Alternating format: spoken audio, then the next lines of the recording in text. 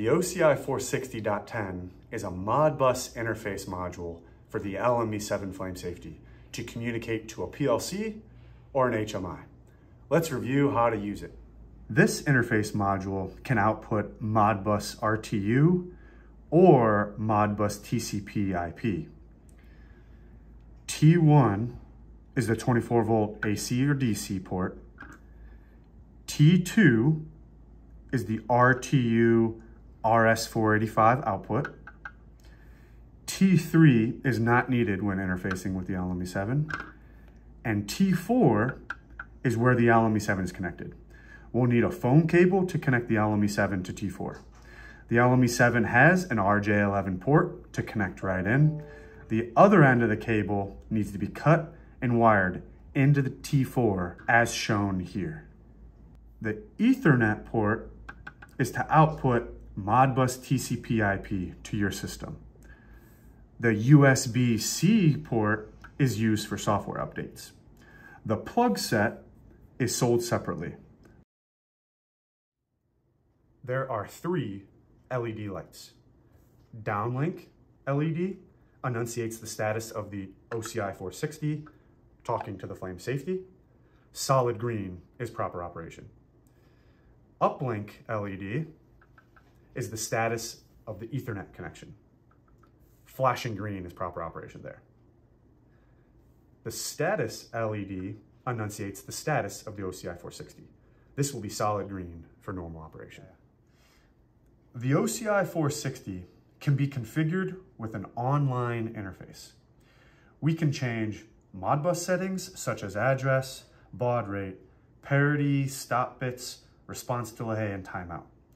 To configure the unit, we'll need to connect 24 volt power to T1 and connect the Ethernet port to your PC. Using the end of a paperclip, push the T5 button for 5 seconds.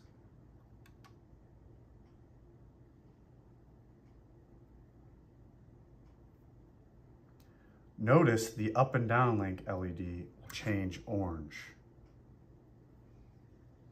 The unit will reboot itself, which takes approximately 30 seconds.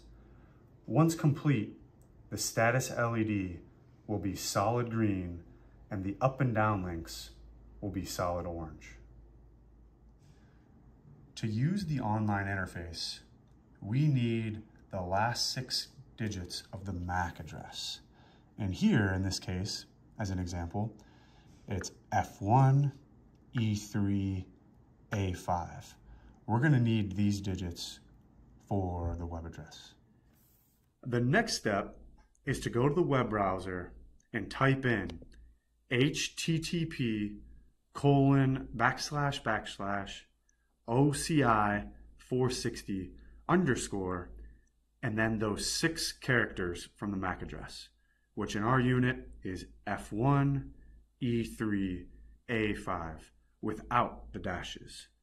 And then once you hit enter, you'll see this sign-in screen. The username is admin, and the password is SBT admin exclamation point. We then enter the password, which is 4 zeros.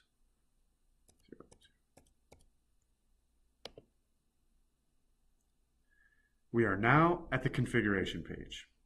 At this point, it's helpful to think of the OCI460 in terms of input and output. Think of the input as the settings to communicate with the flame safety. Think of the output as the settings to communicate with a PLC or HMI. Let's start with the input and communicating to the LME7. We'll go to Modbus, and then we'll scroll down to Modbus Master TTL. Match the required settings to communicate with the LME7. You shouldn't have to change any of these settings because the defaults already match the LME7. Now that the input is taken care of, let's think about output. The output of the OCI460 can be Modbus RTU or Modbus TCP/IP. While we're on the correct page, let's start with a Modbus RTU as the output. We scroll to Modbus slave RS485. This is the Modbus RTU output to your PLC or HMI. Make Modbus settings changes here to match your settings. For the output with Modbus TCP/IP, we'll need to go back to the start page, click on IP config, set the DHCP to passive to enable the use of a fixed IP address. You can now change any Modbus TCP/IP settings.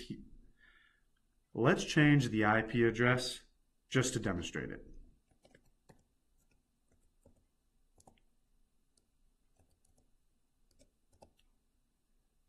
Then click apply. After any settings are changed, a restart is required. To do that, find the restart here, and then hit execute, and then hit apply.